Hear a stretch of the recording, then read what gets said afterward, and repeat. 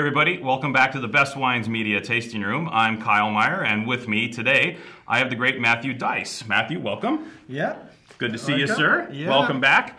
You know, this is our second interview with Mathieu. The first interview was really compelling, and went something like this.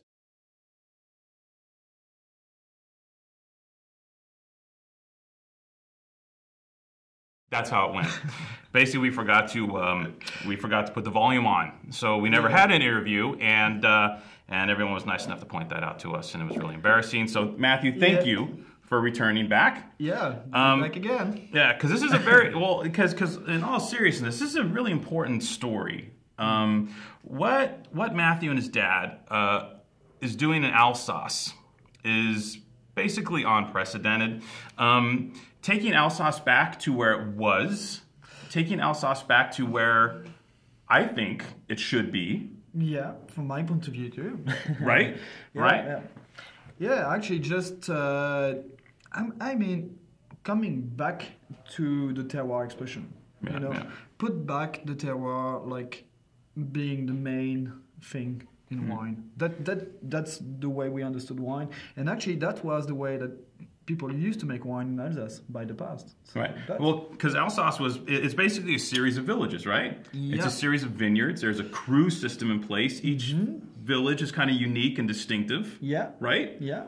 Yeah, but on the other side, what happened is the historic side have made that we just have a Alsace appellation, and we had by the time the Grand Cru. But between we didn't have anything. It was actually, from my point of view, a little bit a shame because that village, some cru, that was the history of Alsace before.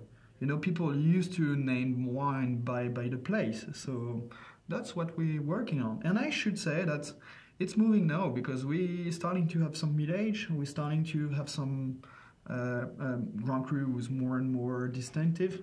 So, but one of the main problem is,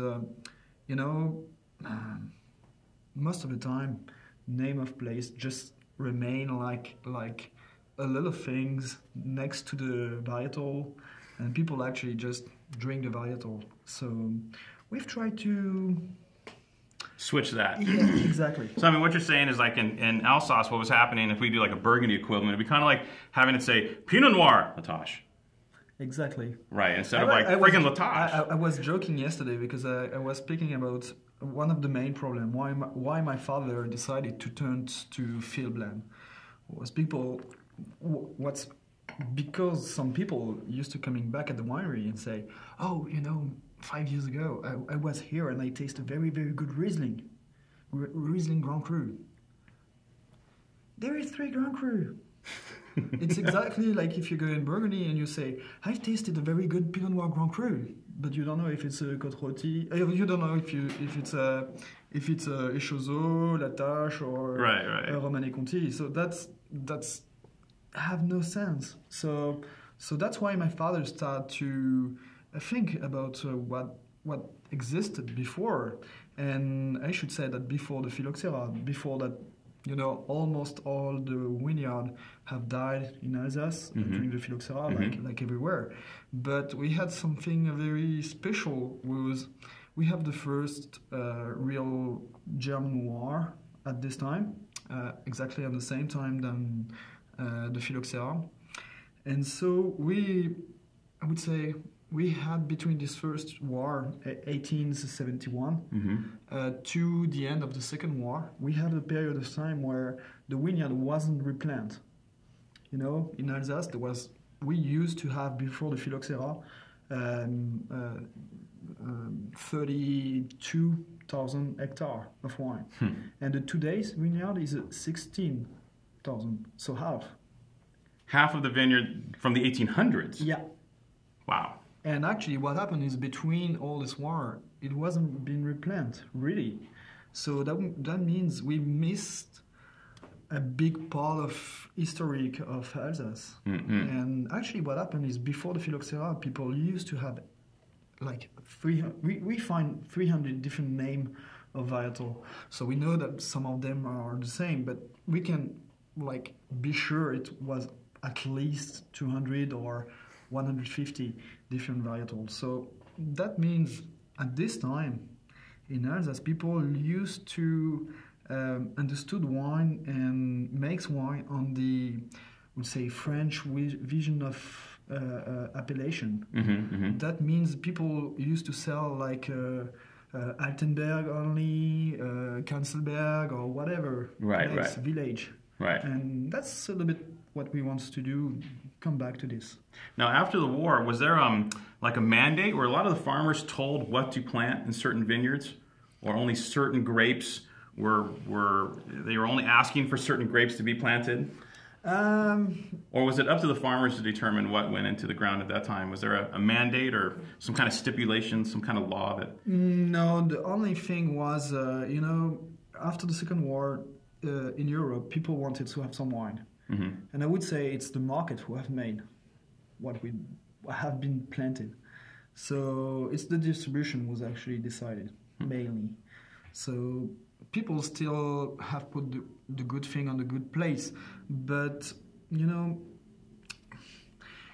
very easy way to understand. In Alsace, you have much more diversity in type of soil, situation, sensibility to the botrytis than on a lot of other places. It's maybe the place in France where you have the highest diversity, and the market, I would say, the market like the simplicity. For the volume. You're right. You're right. So at this time it was very easier for lots of people who were selling wine to just have Riesling, Pinot Gris, whatever. And actually they make the price by the varietal. And so I would say by the past we killed already the Chasselas, who's disappeared because it was the first level of price. Next we killed Le Sylvaner because it was the second level of price. And I would say the Pinot Blanc is almost died. Almost gone, yeah. So we think we can turn this to working by place. I would say it gives more freedom to people to plan what is adapted to the place. And that's what we're looking for, actually. Do you feel, now that we're going to these single vineyard ideas of Alsace now, just throw the idea of grape variety out and focus on the village and the individual vineyard. Now, the question I have is, how do you determine what grapes for what vineyard? How does that happen? Or is this an ongoing process? It's exactly an ongoing process. Maybe I take a little explanation of how it was made before. Before, people used to, they never removed like a big parcel and replanted. They used to have a wines would die. And they used to take the wine was just around and, put one, I don't remember the name in English, but put on the soil again some wood. Yeah, and then comes back up. Yeah, got it. Some new roots and all. That means actually by the time you have kind of adaptation of the varietal to the place and the field blend to the place. So some places like this type of varietal, so it's adapted by the time, like they needed like 300 years to have this adaptation. With vines dying all the time to figure out which vines did best where. Yeah, exactly. Yeah. And so today what we try to do is like we have a more deep comprehension of what happened is we just try to look at what is planted on the hill, would say by all the producer, and use the main varietal who's on and just putting them together on a very easy way. So, it's just farming sensibility. It's really actually harder to explain than to do. Well, but getting back to the whole thing of village and terroir, the grape variety and the prime grape variety in each area has its impact on the terroir, right? Like at some point, one particular vineyard is going to be known for doing, Gewürztraminer better or for Pinot Gris better. But at the same time, you need this soupçon, right? You need this mix of grape varieties to really bring the whole kind of vineyard concept into life. Yes, from my point of view, for sure, there is some varietal who's better adapted to the place. But I don't trust the idea that this specific terroir only match with this specific varietal. Because, you know, for me, it's a little bit a negation of a terroir. Because you take an example about the best Gewürztraminer from some best places. Actually, the result is people just drink the Gewürztraminer and they don't know the place. That's from my point of view, a negation about the terroir. I prefer to plant mainly Gewürztraminer, and when you have some Gewürztraminer, you can have some Pinot Gris. It works a little bit on the same way. So that can match together. And sometimes you can have more, sometimes you cannot have lots of difference, depending the type of soil, depending the situation, the sensibility to the botrytis. But what I mean is, I want that people learn places of Alsace. Right. Otherwise, we're just like one other Riesling producer. Well, you're like a factory. Yeah, like for me, what I want to try to do for the future is having a place for Alsace.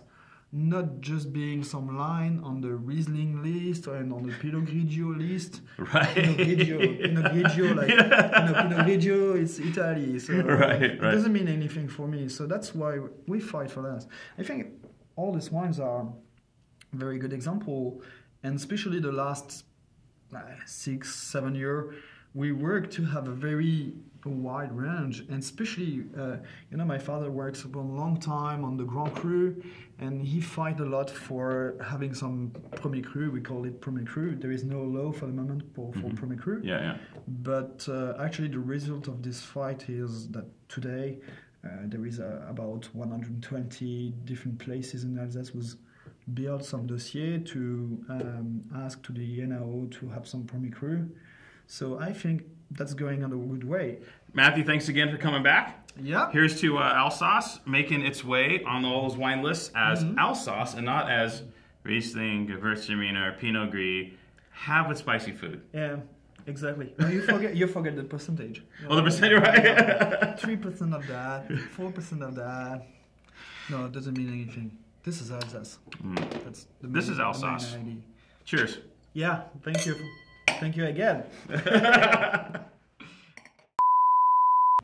what do you need? Just a thank you for being here, kind of thing. So all right, okay, cool. Let me know when you're ready. We'll go in 3. I can do another presentation. This is 2% of Muscat, 6% of Sylvaner, and there was 5% of. What was the Champ's content again? And 2% of Petit Verdot. Oh, sorry. Petit, no.